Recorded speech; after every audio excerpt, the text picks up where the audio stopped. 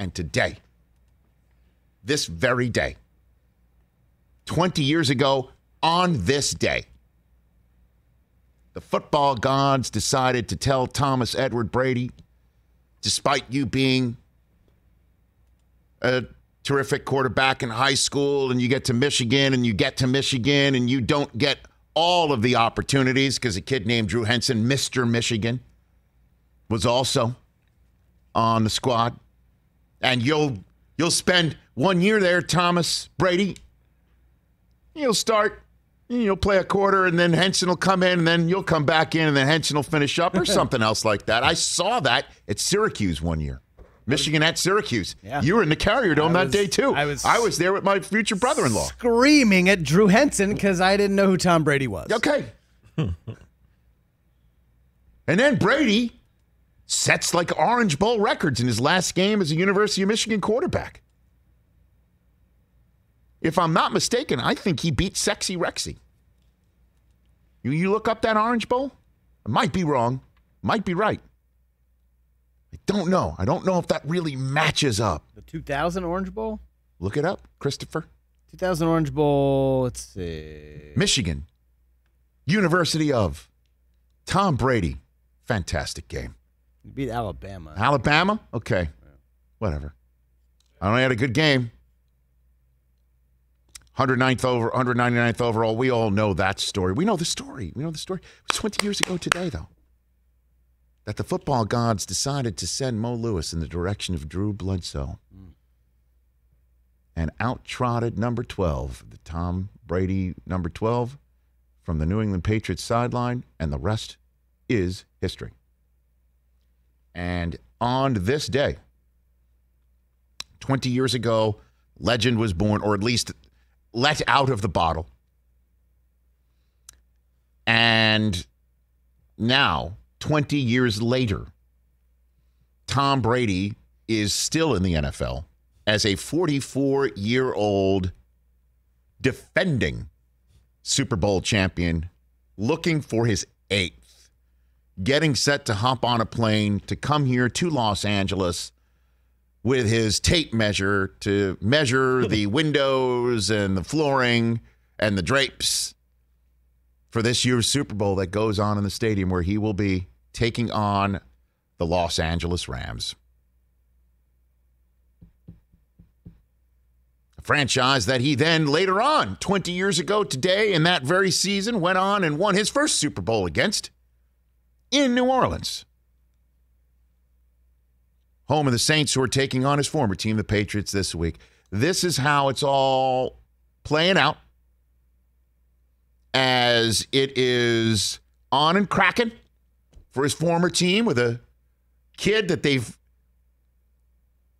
given Tom's college number and a kid that they truly believe and hope is going to just run the offense similar to Brady, looks like Brady, talks like Brady, has a combined body like Brady, comes out of college from a program that Brady beat in that Orange Bowl, right?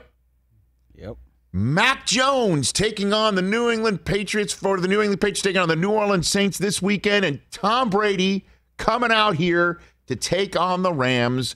2 big games in week 3 of the 2021 season, and the Rams hosting the Patriots is without a doubt your Sunday marquee contest in the late window, if not all the early and late windows.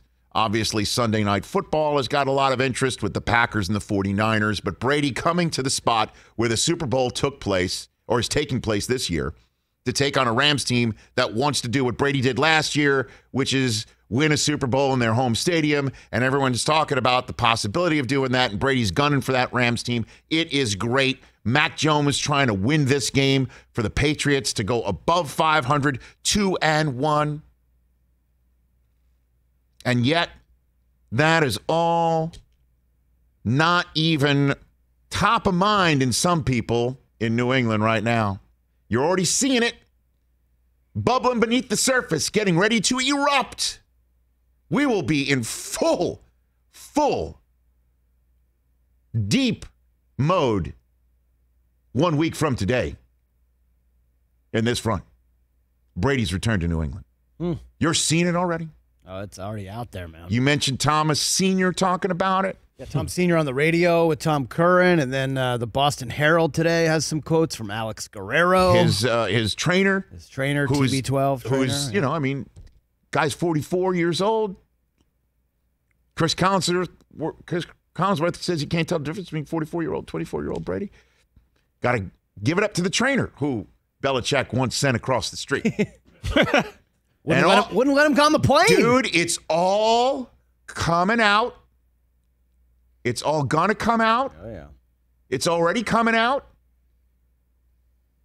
And both Belichick and Brady, Belichick will just be just being because normally you can go towards Bill with the days of your questions, and he'll just go on and on about Zeke Moat.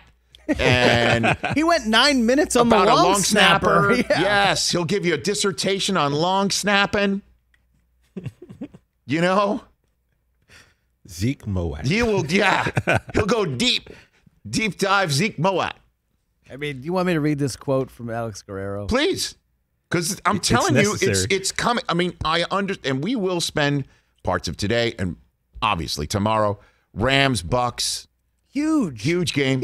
Big game. Huge. But Super Bowl, it's already NFC preview. happening in New England. NBC on Sunday night, I set the over-under on previews and promos for the next Sunday game. I will set it at 5.5 and take the over. Oh, baby. Ooh. When you say over/under, Rich, I don't really understand what this you mean. I can talk about. This I'm confused about. What are we talking about? Are you saying the more and like the pie thing? This can't be a prop bet. The arrow goes this way? If this was a Super Bowl, there'd be a prop bet for it. I can't imagine there's a regular season Week 4 prop bet on something like this. On a promo? Anyway. No. I think degenerates will bet on anything, though, Rich. So it's true. It might I'll be take that. I'll get that. What? All right, Alex Guerrero to the Boston Herald Wednesday. I think Bill, his emotions or feelings never evolved with age. As Tom got into his late 30s or early 40s, I think Bill was still trying to treat him like that 20-year-old kid he drafted. And all the players, I think, realized Tom was different. He's older, so he should be treated differently. All the players, none of them would have cared that he was treated differently. I think that was such a Bill thing. He never evolved. You can't treat someone who's in his 40s like they're 20. It doesn't work. Well, if he's going to allow Brady to take time off from practice or give Brady more say in the offense or talk to Brady, even if he probably never did, about the roster, that's one thing. About saying, yeah, we're going to let you in our building and there'll be a shadow training staff for Tom and the other guys who he's telling, hey, do stuff like me, and then a regular training staff for the other 44.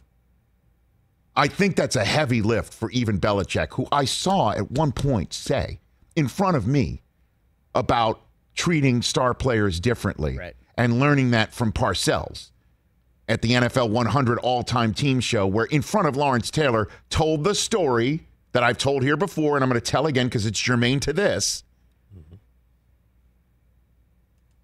He told Bill Parcells when he was the defensive coordinator of the Giants, once upon a time, hey, Bill, Lawrence Taylor was late for the meeting today. And Parcells' response was, why'd you start it without him? So Belichick knows star players to get different treatment and should. This one might be a heavy lift on the TB12 system and everything like that. For the Bucs, it's just like, Tom, you want to sign on the dotted line? Yeah, we'll figure it out. You want Gronk back? Cool. And Arians is just as old school as Belichick. He's got a lot of that old school in him. They're the same age almost. Different scenarios. And another thing, too, is I remember Roethlisberger under Cowher was like that game manager, don't screw it up, Ben. Mm-hmm. And then when Tomlin comes in, it's like, I'm the veteran that just took you to the Super Bowl. Yep. It's different when your coach drafts you. This is just from the outside looking in.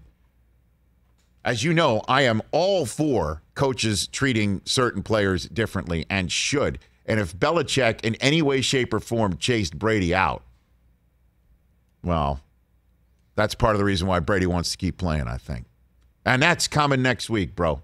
Yeah. That is coming next week, and you won't hear a boo or a peep out of Bill. I don't think. Although I would love for Bill to just roll his sleeves up and just get in this mosh pit. And say what, though? I don't know. I don't know what it is. Ask Seth Wickersham. I mean, his book's coming out. There's got to be something. There's got to be 2, 3, 4 What would different Bill things. have to, I know we got to get to Kyle, but what would Bill have to say to make everyone just lose their minds? Like, yeah, I wanted Tom gone. I thought he wasn't playing as hot. And he forced me to trade Garoppolo for a 2 because he went to Kraft. So he just spills all family Every secrets? last bean. That's for the book, people. You gotta wait. Oh, my gosh. That would Every be, last bean. That would be incredible. But guess what? Even if that is what it is, which I have no idea what it is, and that's always been the rumor is what it was, Right. he was right. Get rid of Garoppolo. Stick with Brady in the same way that the Packers should just say to adios to Jordan Love. Bye-bye. Bye. It's obvious you're still playing at an insanely high level.